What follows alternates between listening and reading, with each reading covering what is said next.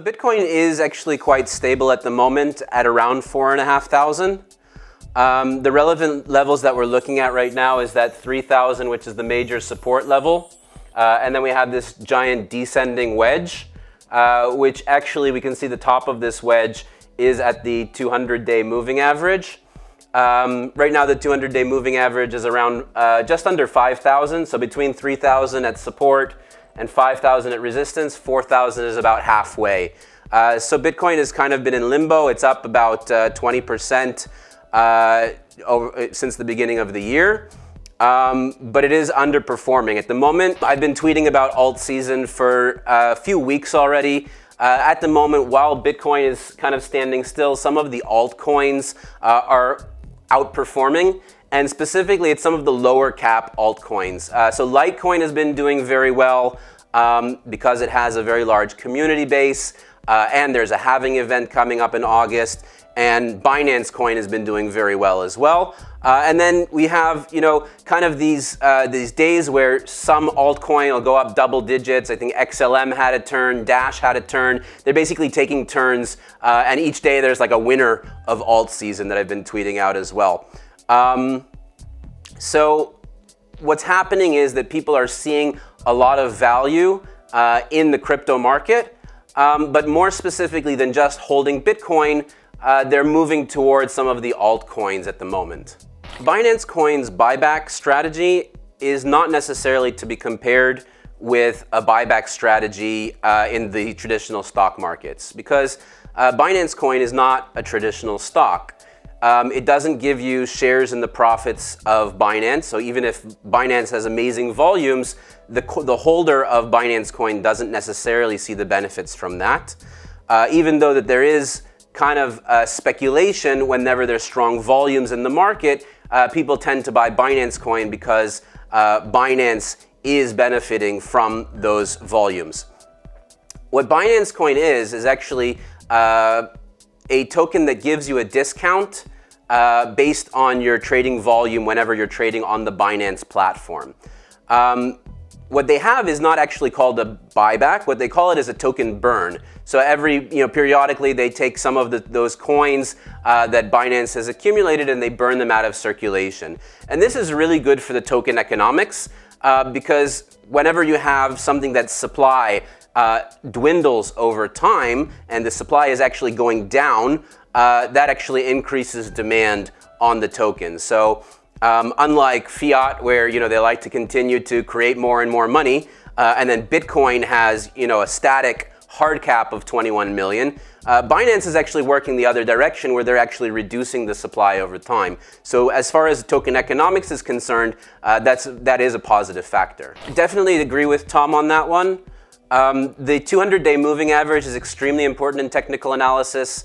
The only reason, actually I've been talking about this 200-day moving average for probably since mid-2018 already. You can see, so this blue line is the 200-day moving average on the chart. And basically it shows the average price over the last 200 days at any point in time.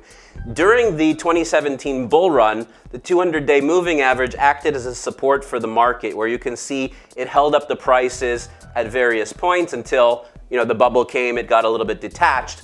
Once it crossed, that's when people started realizing that we're in a bear market here. And you can see that it acted as a clear resistance, bouncing off of that line here and here. And around mid-November, it didn't even get close before it plunged down further. So if somebody were to ask me right now, are we in a bull market or a bear market? I won't feel comfortable telling them we're in a bull market until we get a clear break of that line. Our calls on BTC, Ether and Litecoin worked out quite nicely.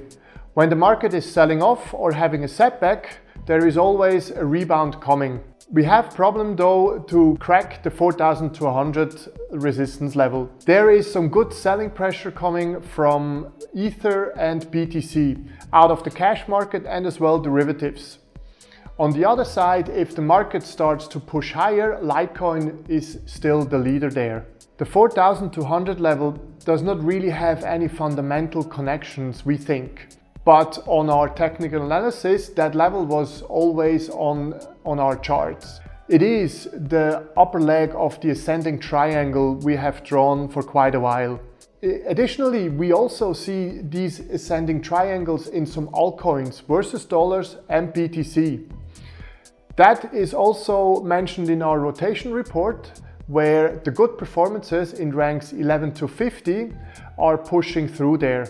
Now, hopefully we see a spillover into the top 10s that would start to mark some bases or some rallies into the altcoins. From time to time, the 200 moving average, the 200-day moving average is coming into spotlight. For example, Tommy Lee mentioned it in combination with Bitcoin dollar 4,000 level. We don't feel that just the 200-day moving average on its own is a good indication where the market is going to go. But in combination with technical analysis and our ascending triangle, where the top side is the 4,200 level, we do see a strong case if both indications are matching. Therefore, watch that level. It could spark some further pushes to the upside. This episode is sponsored by Trade Santa. Trade Santa is a cloud-based trading bot. Set it up in less than 2 minutes, trade multiple pairs, choose between long and short strategies, use tech analysis indicators, and see your results in real time. Trade Santa works 24/7 to get you the profit you set. The platform is already integrated with Binance, Bittrex, Bitfinex, and HitBTC. The link is in the description below. Cointelegraph. Like, subscribe, and hodl.